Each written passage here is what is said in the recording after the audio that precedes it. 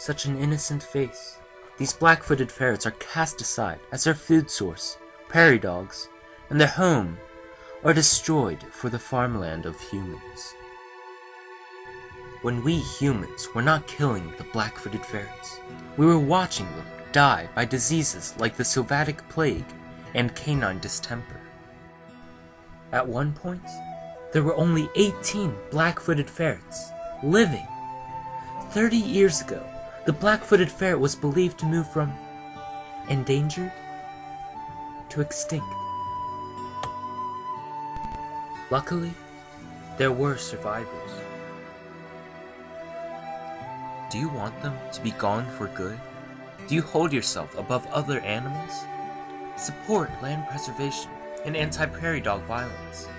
Support captive breeding and preconditioning efforts to vaccinate and immunize wild and captive bred ferrets.